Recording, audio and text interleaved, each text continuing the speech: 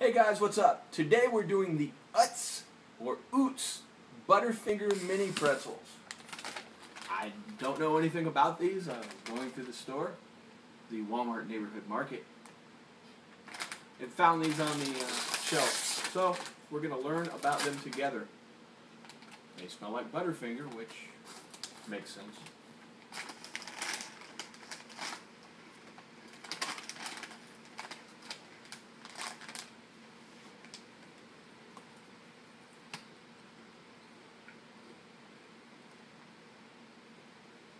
I don't like Butterfinger, so I want to be honest and open about that up front.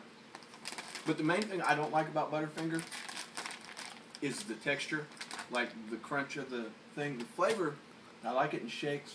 We've had other things, the Butterfinger cups. Those were good. Those are good. It's just the candy bar itself I have a problem with, not the taste. I'll go first. I think I saw doubt on your face as you ate that pretzel. This is a solid B. I would probably eat like 5 or 6 of these at a time. I wouldn't want a whole bag. It might kill you. Plus the calorie count on this, like 700 calories if you eat the whole bag. But like 4 or 5 of these and a nice Coke Zero wouldn't be bad. Solid B. Well, I give it a C minus. It's salty and I don't really like it. It's not a favorite of mine. You didn't like the salty sweet?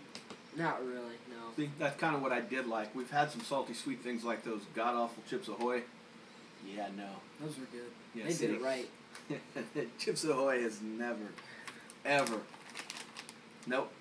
That's all I'm going to say about Chips Ahoy. All right. What's the question of the day, sir? What is your favorite sci-fi TV show? Go ahead. Mine is Doctor Who. Oh, what a shock. What's yours?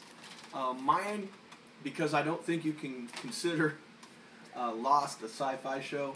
My favorite sci-fi show is Fringe, by the people that made Lost, or at least some of them, and by the people that made like the newer Star Trek.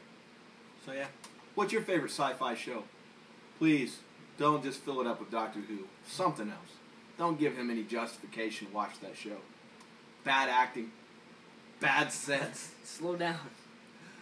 Stop. No. I don't know what you're talking about. I didn't say that. You misheard me. I didn't say that. It's great acting. Oh, okay. Yeah. He's great at it. You've never even seen an episode. Why you can't judge? You have no room to say these things. I've seen enough. Oh no! What? Like what episode? When? Where? When you watch the show and like when somebody walks out of a room and the wall shakes, that's bad acting and bad indication of their set design. Whatever. And just the overall special effects look like they were done. They've gotten better though, like a lot better. Since like last week? No. I'm not talking about the 60s version. I give that a pass. But the version I want, like it started in 2005. I think the version you watch. And it's going up to like 2013 now. So. Hey man, I'm in the minority on this. People love Doctor Who. Somebody, just not this somebody. If you're gonna watch something from England, watch Sherlock. Or the UK. Let me say that properly for our friends over there. You're in the wrong.